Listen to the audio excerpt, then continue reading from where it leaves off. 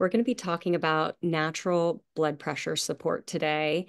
And this is such a fun topic for us because it's really a chance for us to go back into some of the medical literature and see what's really been developed over the last few years.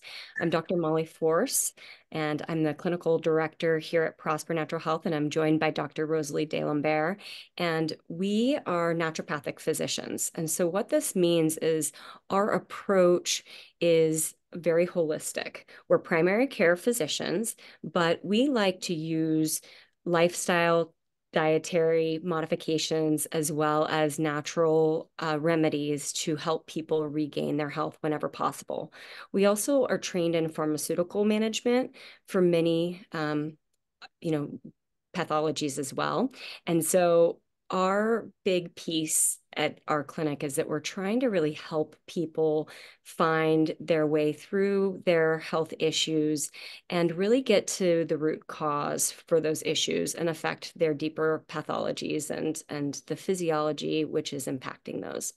So we've been doing these online talks, which are just really fantastic every month. And we have a whole bunch of them online if you'd like to check out the prior talks. This is a really great way for us to answer a lot of these clinical questions that we have come up. And we get a lot of people who have hypertension, who have high blood pressure, and then people who have hypotension, which is low blood pressure coming in. And this is affecting their day-to-day output, their mood, their memory sometimes, as well as their cardiovascular health. So today we want to really cover what the roles of blood pressure are for the body and get you guys to understand the basic physiology. And even though some of these slides are more scientific jargon, we really want you guys and our patients to really understand what's going on in their body, because when we understand how the body is supposed to function normally, we can understand strategies that can help impact re-regulating health. So we want to be thinking about things that we can do dietarily and lifestyle strategies primarily that are going to impact blood pressure. And there are so many of those out there that often get glossed over in healthcare. We also today are going to be presenting some really cool natural remedies that both affect too high of blood pressure as well as too low of blood pressure. And we're going to be presenting a lot of really cool literature that's come out in the past few years about these. So the backstory on blood pressure is just as an overview. Essentially, the heart contracts, the heart muscle, the blood moves through the blood vessels, and then nutrients, immune cells, and oxygens will reach all of the cells of the body. So blood pressure in its essence is a measurement of the pressure within the cardiovascular system, specifically the blood vessels. So any pressure in the vessels is the highest pressure is measured when the heart contracts. The lowest pressure is measured when in between beats, in between contracting, and that's what's known as our systolic versus our diastolic blood pressures.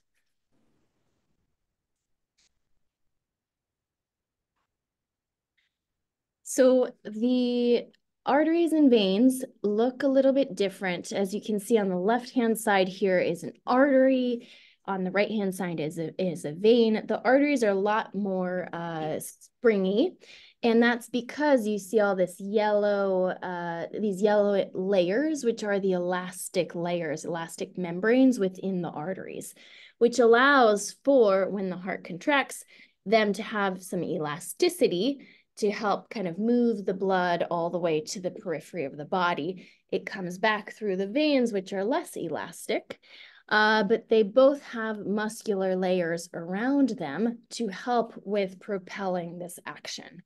What's interesting is in the middle is a whole network of very, very small vessels where arteries become veins, and the blood is working its way through those very small artery, that capillary network is what it's called, is also moving through those really small areas every day, 5 liters of blood per minute. So how can we control blood pressure? Ultimately, it's a lot of mechanisms can impact blood pressure, whether it's high or low. There's a complex interplay of various systems of the body. Of course, the heart and the vessels, cardiovascular system, the nervous system, including your sympathetic tone, which is your fight and flight nervous system, the renal system, which are your kidneys, and we'll get into that a little bit later, as well as your hormonal system, the endocrine system. And we know additionally, beyond our human cells, the microbiome has a lot to do with how the blood pressure is regulated, your external and internal environment, as well as just genetic predisposition. So something to gloss over here that I still think is quite important is essentially the math behind blood pressure. So essentially BP equals cardiac output and systemic vascular resistance. Cardiac output is essentially your heart rate, so how fast the heart is beating, and then how strong it's pumping out the blood, which is what is known as stroke volume. So that's one piece here. The heart rate is impacted by the nervous system. If you're feeling stressed, the heart rate goes up. The stroke volume is impacted by the muscle cells of the heart, as well as the amount of volume of blood moving around. So that's one piece of the puzzle. The second piece is the systemic vascular resistance. So if you think back to the picture before, that area where there's the capillary network, the arteries meet the veins, the really small vasculature, that's part of your systemic vascular resistance. It's impacted by how thick the blood is and how large or small the blood vessel diameters are. And lastly, another big piece is the kidneys have a lot to do with blood pressure. They secrete renin, which is it's a specific molecule especially made in the kidneys that is part of a chain reaction that regulates blood pressure, because the kidneys are actually a sensor for the body that tells the body whether the blood pressure is high or low. So here again is just a visual describing that blood pressure equals that cardiac output piece and times the systemic vascular rate. On this right-hand side, the image shows some atherosclerosis plaques, which are macrophages or type of immune cells that build up on the internal part of the arteries, essentially leading to a smaller diameter blood vessel and hence an increase in blood pressure.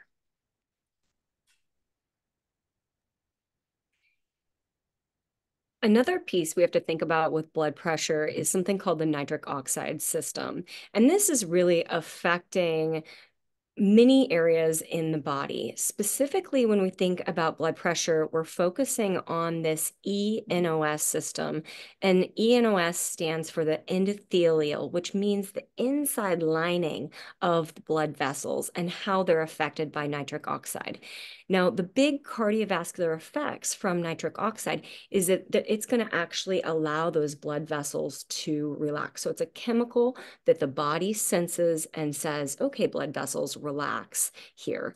And so we want to know about this because we can use natural substances that affect this eNOS system and increase eNOS for the body, which can be really important when we're regulating blood pressure and reducing some of our risks. Now, specifically, we care about blood pressure because high risks can occur when blood pressure is not managed. Specifically, when we're talking about high blood pressure, we see things like stroke, and oftentimes there can even be issues with silent strokes happening for people who are walking around with high blood pressure. So it's one of the main reasons when you go and see your practitioner, your physician, you'll often have blood pressure checked as part of your general screening exam because we want to know if that blood pressure is going to be doing damage continually to the inside of those vessels. And then we also see higher risk with heart disease whenever the blood pressure is higher as well, because remember, this is causing more of an effort when that cardiac output is being stressed. And then we see, of course, the vessel disease because of the damage of that higher pressure going through of the blood volume going through those vessels. Kidney disease, because remember, those kidneys are filtering so much of this blood, 1/5 of your blood every minute. How incredible. So as the kidneys have more job that they have to do, more of this clearance that they have to do of the blood from the pressurized system, more damage can be happening on those microstructures. And then eye disease. So we know that the vessels in the eyes are very fine and they can also be damaged after prolonged blood pressure exposure. So those are the areas we're really thinking about, as well as sexual organ dysfunction. So we see this with erectile dysfunction being very tied in with high blood pressure for many. Now, when we're talking about too low of blood pressure, we also have issues.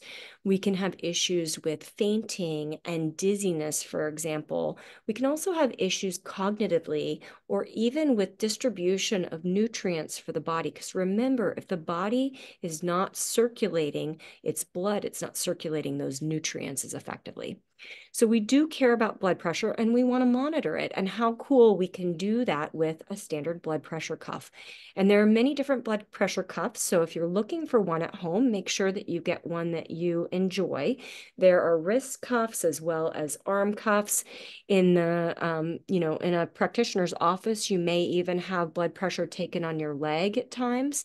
So what we're looking at for these normal numbers, and this is taken from the American Heart Association here, the standard that we're generally looking for an adult is looking at the systolic, which remembers that's the pressure when the heart is contracting. So it's the higher pressure number, the systolic being less than 120.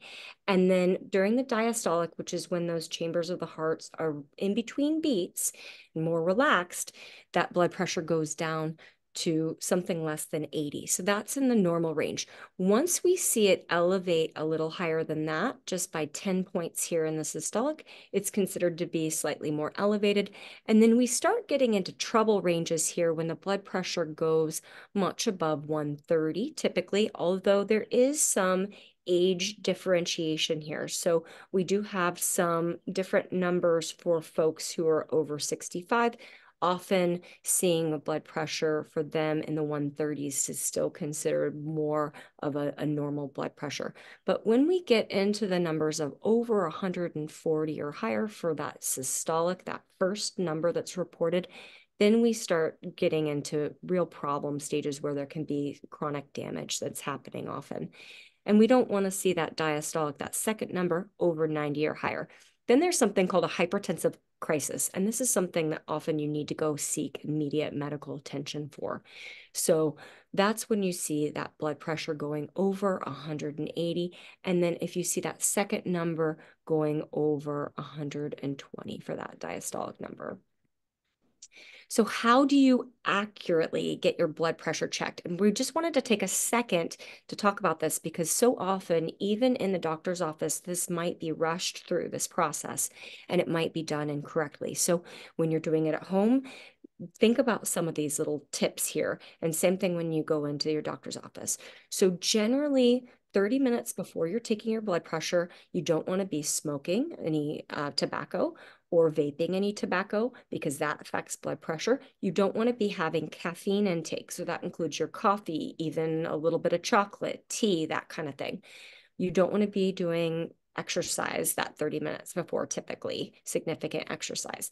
And then 5 minutes before you take your blood pressure, it's best to be taken sitting when you're sitting still. And then during that blood pressure monitoring, we want to make sure that you're keeping if you're doing it on your arm, you want to make sure that that arm is at surface level of the same level as your heart. You want to be sitting upright and not crossing your legs because that can affect blood pressure. And you don't want to be talking. So if you're yakking at your clinician when they're taking your blood pressure, or talking to your spouse or a roommate while you're taking your blood pressure at home, that can affect those numbers. And you often want to make sure that the cuff is the right size. So that's kind of the starting point, is making sure that the cuff size is lining up correctly. And there's little lines and directions on your cuff for how to correctly fit it. You also afterwards want to be keeping a log whenever you can and making sure that your device is accurate. So you can usually bring it into your clinician's office and have them do a check against their machine to make sure that those readings are accurate. And usually we have patients take those readings in a group of 3 and then take an average from those. So some symptoms of abnormal blood pressure, is a wide variety of them. With low blood pressure, like Dr. Molly explained, you can have dizziness, lightheadedness, fainting spells, feeling fatigued. Oftentimes, this is something people notice when they have been sitting or squatting for a while and then they suddenly stand up. That's something known as orthostatic hypotension. So I'm sure we've all experienced this at some point. What's interesting here is that the high blood pressure symptoms are often silent, and that it becomes something that just gets monitored at routine doctor visits. But some symptoms of a much higher blood pressure include symptoms like headache, tinnitus, or ringing in the ears, some vision changes or floaters in the vision. And erectile changes are one of the first things we see in our male patients who have hypertension, since men with hypertension are twice as likely as their counterparts to have impaired penile blood flow. And so this leads to erectile changes as compared to men with normal blood pressure. So a quick overview here on the pharmaceuticals that are available for blood pressure management, specifically high blood pressure. This is something we learned in med school, the ABCDE or ABCDs of hypertensive pharmaceuticals. So A's are our angiotensin converting enzyme inhibitors, or ACE inhibitors. These are ones that are kind of standard of care when you have high blood pressure. An allopathic doctor will start you on these. The prior generation of these drugs are called ARBs. And ultimately, these are enzymes that cause your body's blood vessels to narrow. So your body pumps out these enzymes when it notices that the blood pressure is low. It's pathologic when these enzymes are actually being secreted, but you're having a high blood pressure reading. Beta blockers are a sort of a secondary place to start, or a secondary addition to our pharmaceutical regimen. And these are the ones that regulate your heart rate and kind of protect the heart from stress hormones. And so it very much has to do with heart arrhythmias and abnormalities. These are not, like I said, not the first line ones we go for. Calcium channel blockers will diminish calcium input ultimately to the blood vessels. This gives the blood more ability to flow through a dilated blood vessel. And then lastly, our diuretics ultimately diminish the blood volume. Those 5 liters of blood per minute end up being diminished because there's more urinary output. So this is a handy chart to refer back to at some point. It's slide 15 here, the renin-angiotensin-aldosterone system. This ultimately tells us all of the enzymes that are, or the big enzymes at least, that are involved in raising blood pressure. As you can tell, the lungs, the kidneys are involved, the liver, and they all have a specific role in increasing blood pressure by secreting different enzymes. So you can see in the middle here, this ACE enzyme, and we inhibit that, we're diminishing blood pressure. Again, all the way in the bottom here is just, again, different ways to think about what happens when the blood pressure is elevated, and what it affects is just the whole body system is affected.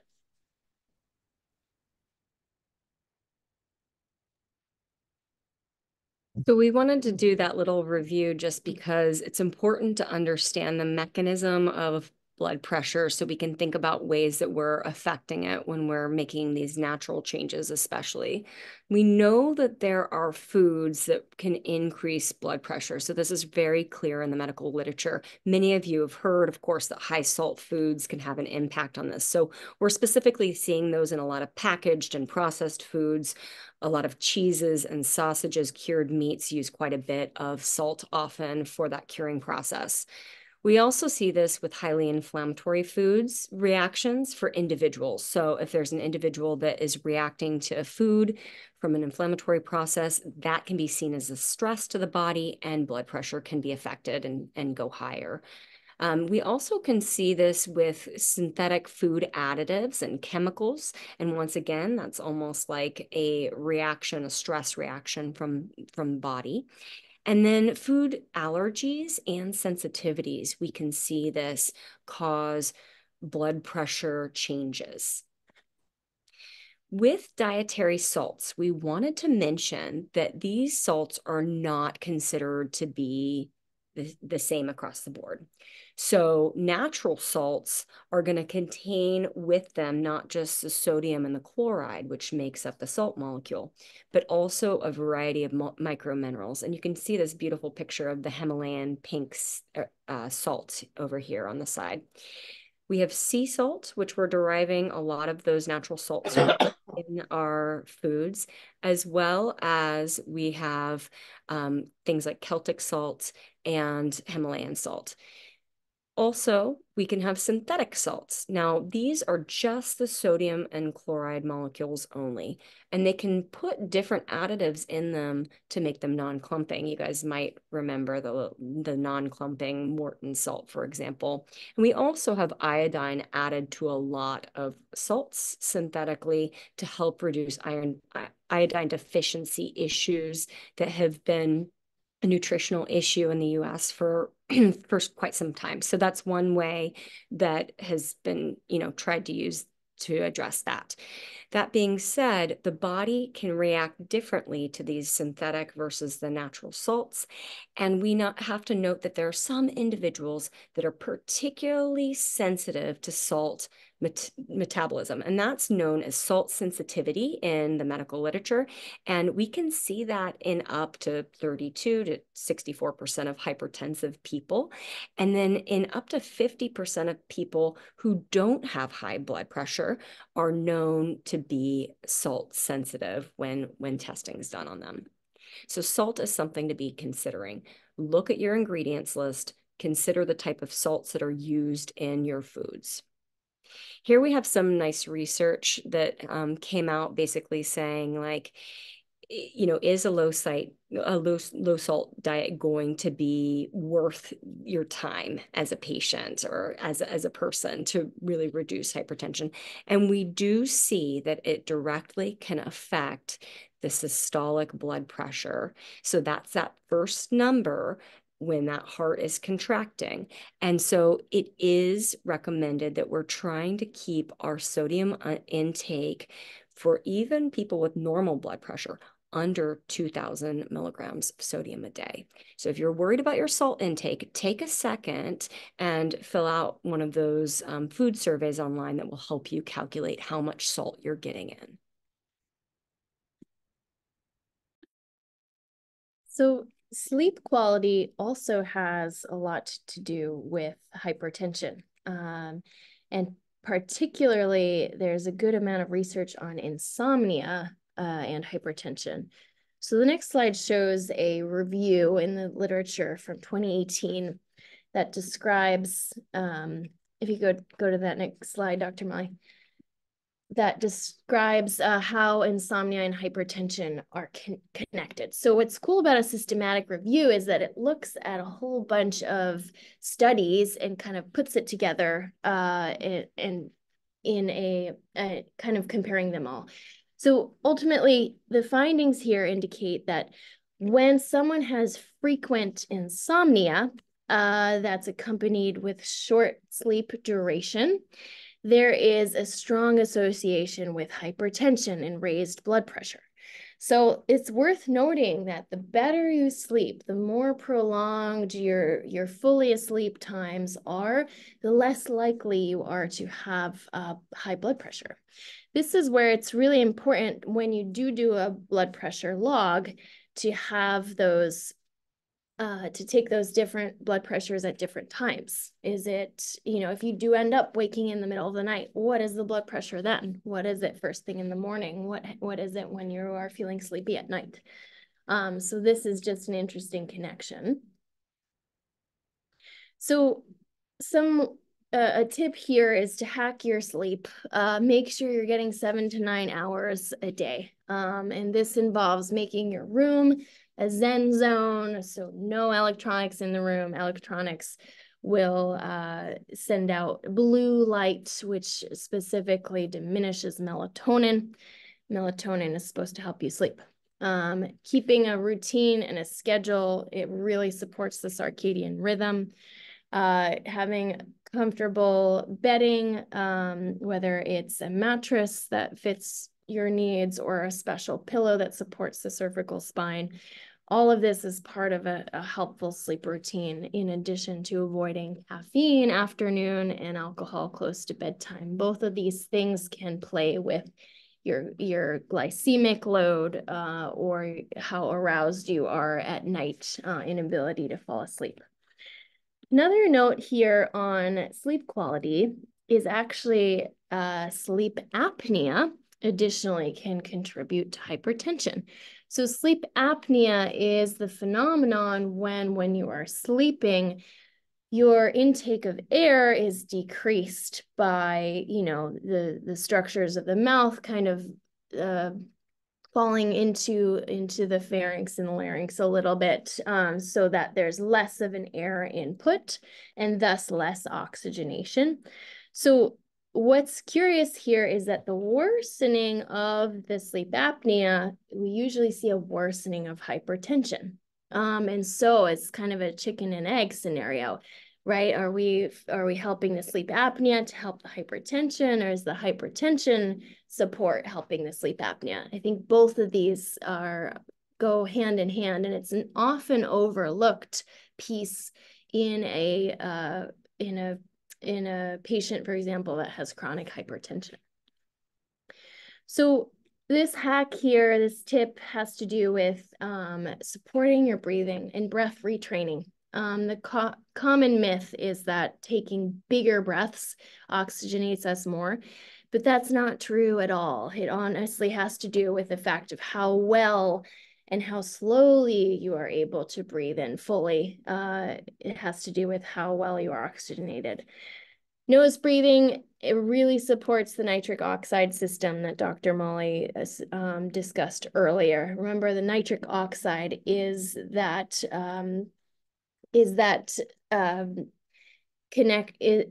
molecule ultimately that dilates the blood vessels, so that you have less peripheral resistance and less hypertension. So light and deep tempo breathing is the type of breathing that is ultimately the most oxygenating type, as well as in Ayurvedic medicine, alternate nostril breathing. So if you don't have some sort of breath work on board as part of your routine, I highly recommend looking into this a little bit further.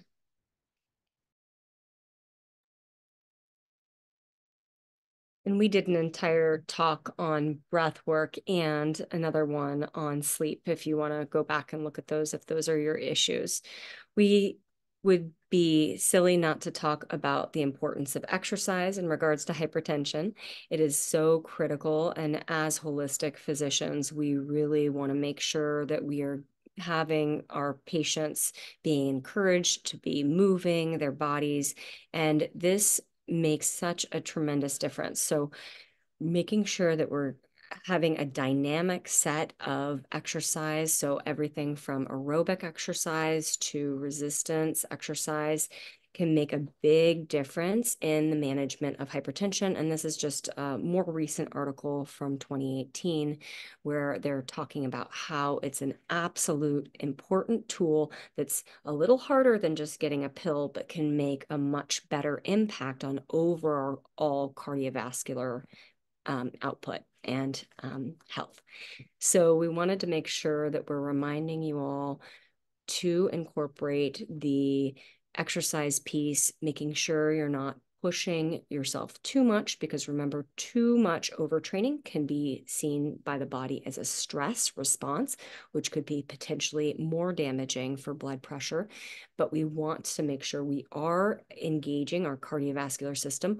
We're aiming typically for 10,000 steps a day, and we want to be thinking about varying our types of exercise, including flexibility and strength training, including weights potentially, core exercises, as well as the aerobic exercises that are going to get our heart rate up a little bit more and our breathing a little bit quicker. And then remembering to incorporate things that we abbreviate to be called NEAT, which is basically doing activities that normally wouldn't be considered exercise, but changing them slightly so that you're getting some therapeutic movement or exercise through that. So it could be something like while you're sitting on a yoga ball or something like that at work, or possibly engaging your core more while you are doing some other activity, bending down to get something out of your kitchen and engaging your core, and then doing things like parking slightly further away when you're walking to and from your destination. Very important to us is this deep impact that blood pressure has on the brain. And we know that blood pressure irregularities are linked to neural inflammation. And that's a huge deal for us as more functional medicine doctors. We like to really think about this deeper impact of how it's cognitively affecting our patients and potentially doing longer term damage. And remember, these are preventable things if we can get that blood pressure under control. So here's a study from 2022 that is linking hypertension with the mechanism that they believe is involved in increasing the risk of Alzheimer's disease.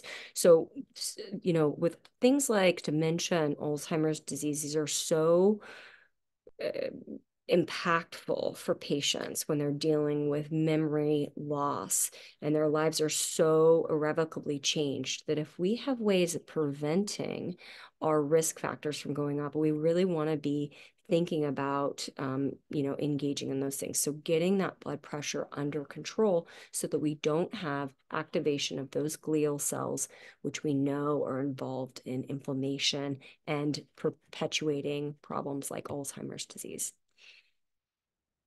So additionally here, when it comes to blood pressure irregularities and the brain, is this research on hypotension and its effect on the brain.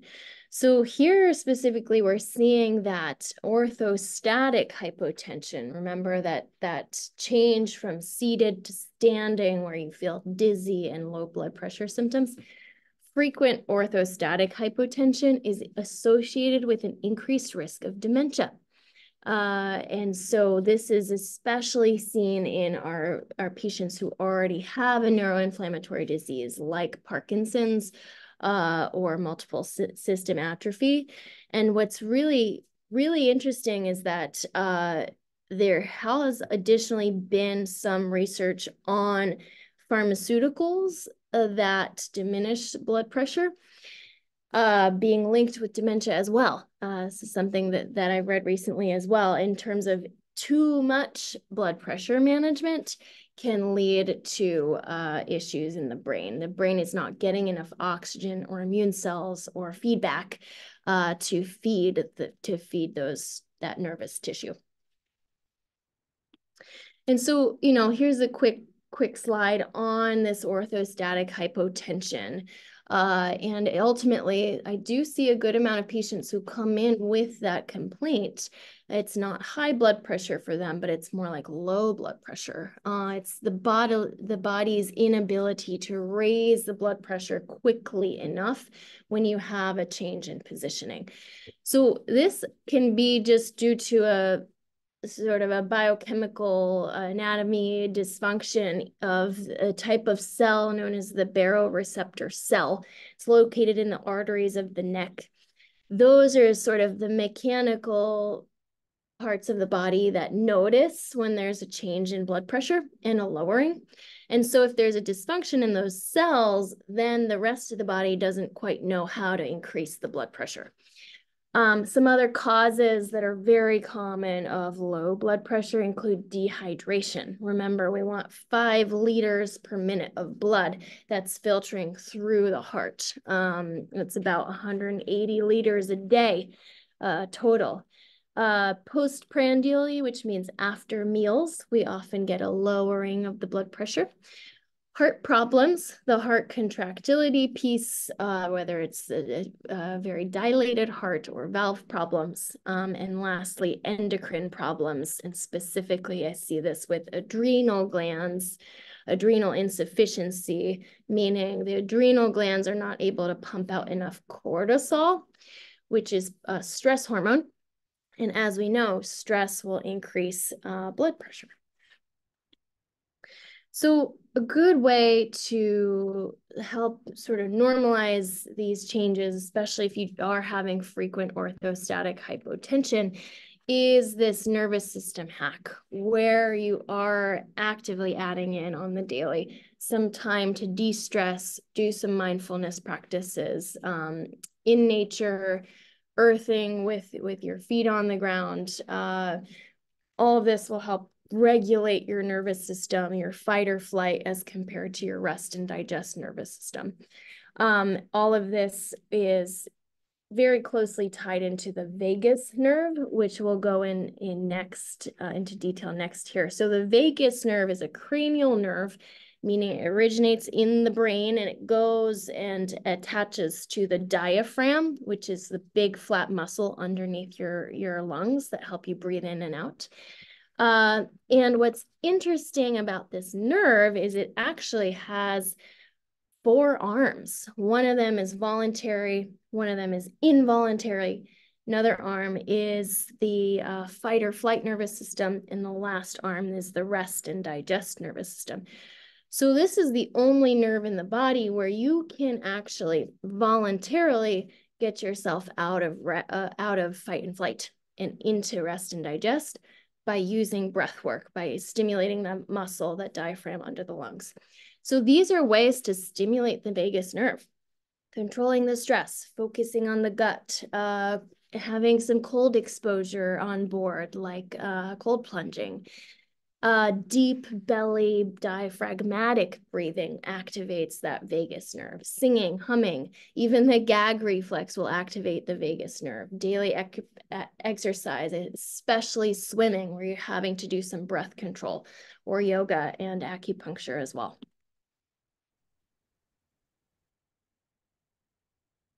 Additionally, we see that the microbiome has a deep impact on blood pressure management for the body. And this is just so cool to us as naturopathic doctors. We're so very interested in the microbiome and how it's interacting with the body and what we can do to restore balance within our microbiome to reset homeostasis for the body. So with this study, it was really cool. It came out in 2022. What they did is they summarized a whole bunch of other studies that had been put together where there had been multiple treatments for hypertension specifically based on changes made to the gut microbiome.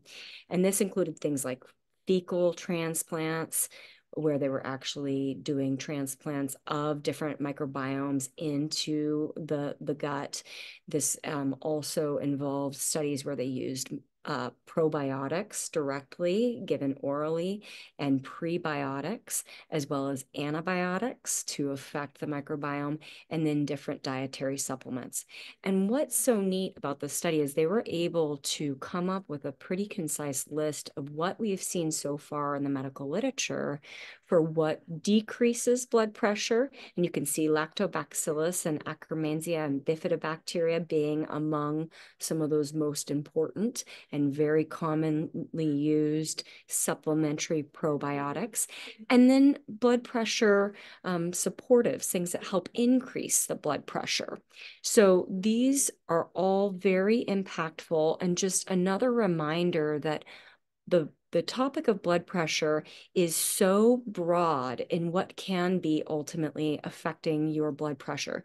So if you haven't gotten your microbiome really balanced, that is going to be impacting you. Something we use at our office quite a bit with patients is a PCR stool analysis. So this is a DNA amplification test that's looking at stool samples to figure out what our patients are colonized with.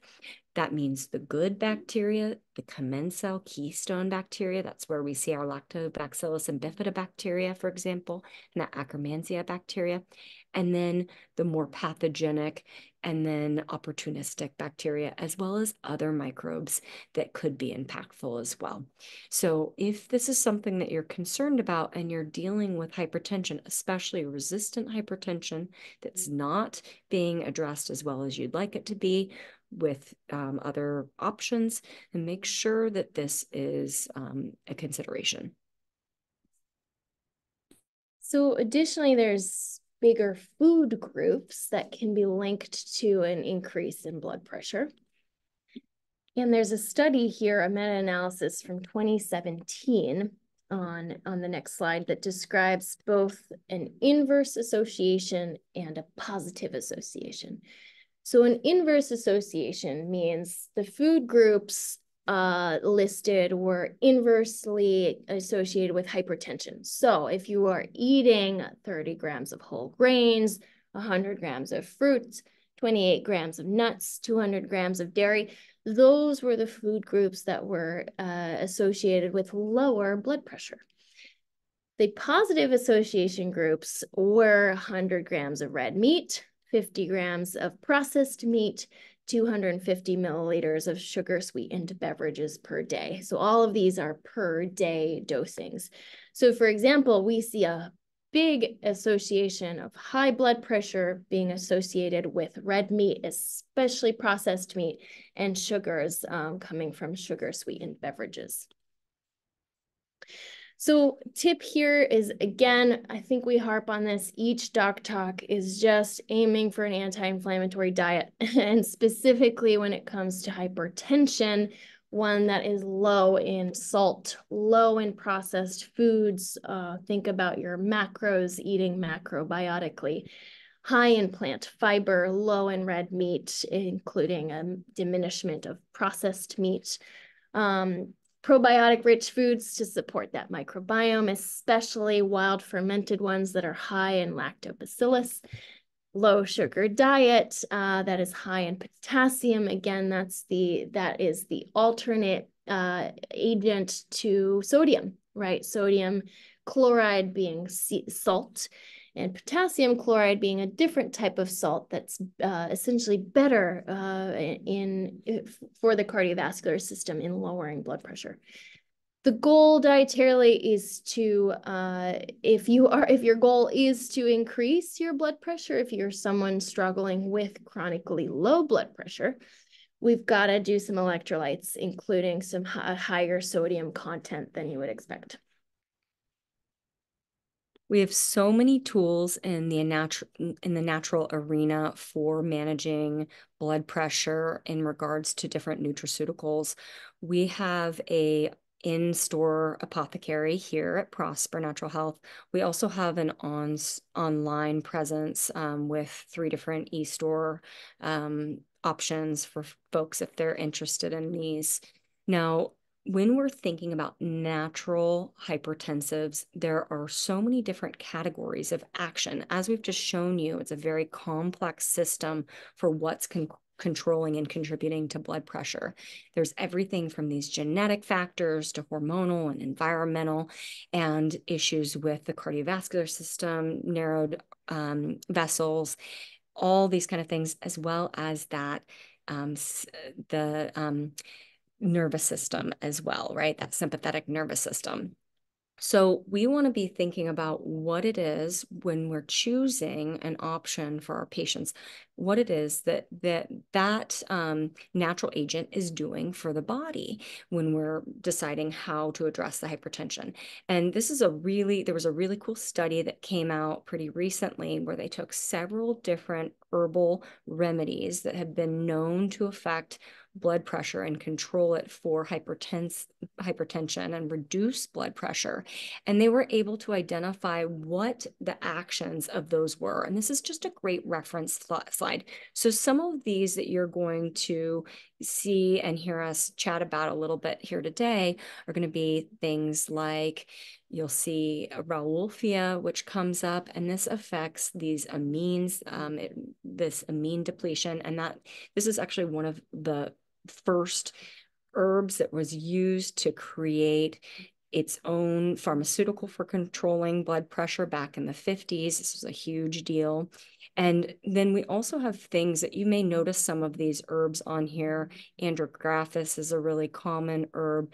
Allium, so that's our onion family. We see ginger on this list here, and we see crataegus. And each of these are doing very specific things, some similar to our pharmaceuticals with these calcium ion channel blockers, others that are affecting the endothelial, that inner lining of the vessels, some that are actually ACE inhibitors. That's where we see Nigella sativa and tribulus. And then some that are scavengers as antioxidants that are doing repair work, cleaning up the vessels to reduce that hypertension. So here's a neat article on turmeric specifically. Turmeric is something that we utilize quite a bit in our clinic. It has a few different actions that we love. One, it's a very strong anti-inflammatory. It's also a really great antioxidant. So we like those pieces as reducing some of the damage to the body and actually mending it at the same time. It also is known to affect the vascular smooth muscles. So that means that ability to contract on those vessels, which is going to affect blood pressure. So it is known to be a hypertensive. Additionally, it's a blood thinner. So that means that the blood viscosity goes down. The blood can move through the vessels easier, which lowers that blood pressure as well. We also know that magnesium is a very well-established mineral as a anti-hypertensive. And this study just came back and out in 2021.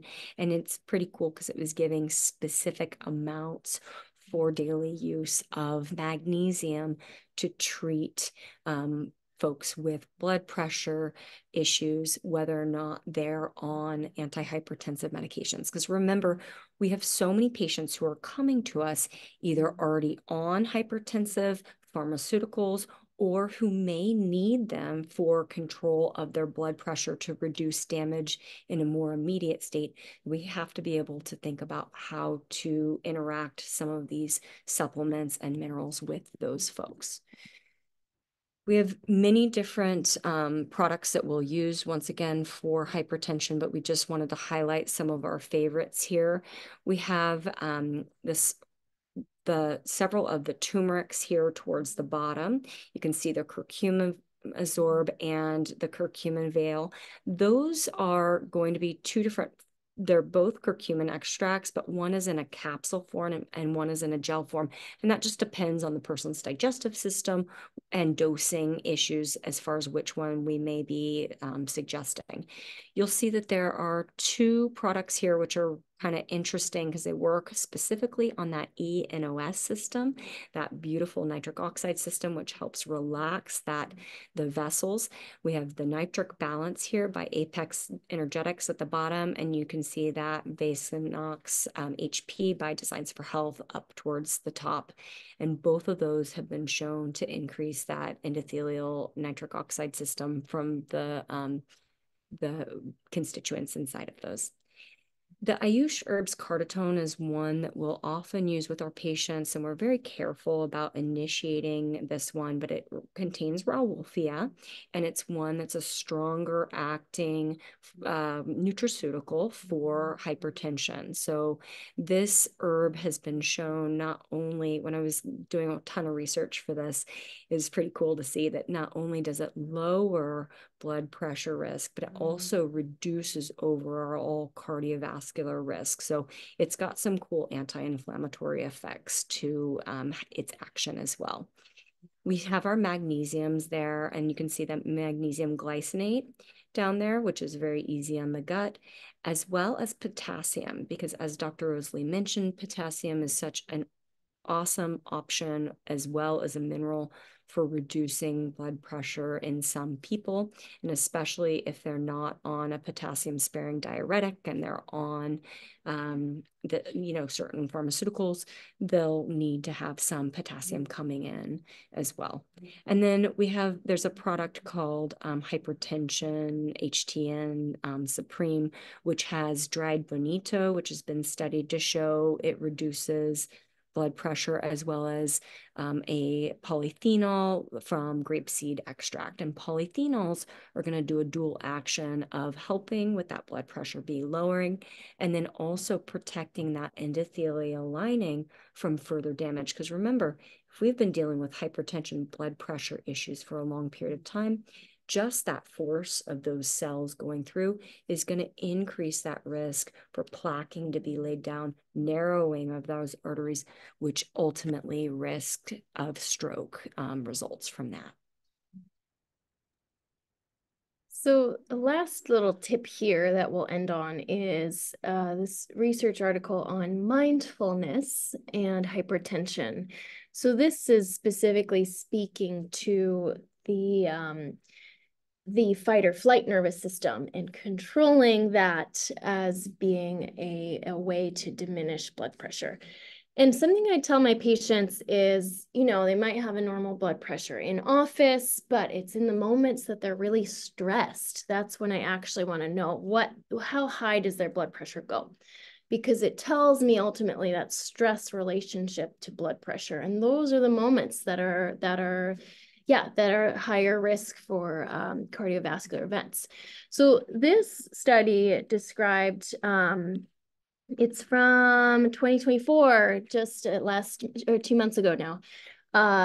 It is a meta-analysis. So again, it's a review of all that's available in terms of randomized control studies that has this specific clinical question in mind. What are the mindfulness techniques? How well does it help with hypertension? And ultimately, what they found is a favorable result from looking at all of these multiple studies, 802 studies in total, that favored that mindfulness-based interventions are helpful for decreasing blood pressure. Most profound effects of it are seen on participants with higher initial blood pressure reads. And this is true for regardless of gender, regardless of how high the blood pressure was. So just really cool stuff. This you can start, today. You don't need a supplement for it. It's something you can do in your bedroom. So here's some ways to get you started, is to have a clear, exciting purpose for your life. This is kind of an existential a way of thinking about it, but it is part of the essence. If part of your mindfulness practice is kind of finding that, in Japanese culture, this is what's known as the ikigai. If you do a quick Google research on that, you can get a sense for what we're talking about. taking time in nature, again, taking time to connect. All of this are things that really get you out of fight and flight, and back into your rest and digest, happy place. Keeping a gratitude journal or having some sort of check-in with yourself or the people around you, in regards to what you're grateful for, really is helpful. EFT techniques are really amazing. This is what's known as tapping, and there's certain spots on the body you can tap that really kind of reteach the nervous system and the brain ultimately to calm back down, getting you out of fight and flight. Having a mindset that's more growth based as compared to a fixed mindset. This is really important. There's an excellent book in this regard, by Carol Dweck. It's called Mindset specifically. So if you want some further reading in that regards, that's a great place to start. And lastly, meditation, prayer. This is also mindfulness, a moment in the day where you are, where you're just taking a breather, for yourself. These are all excellent ways to diminish your blood pressure.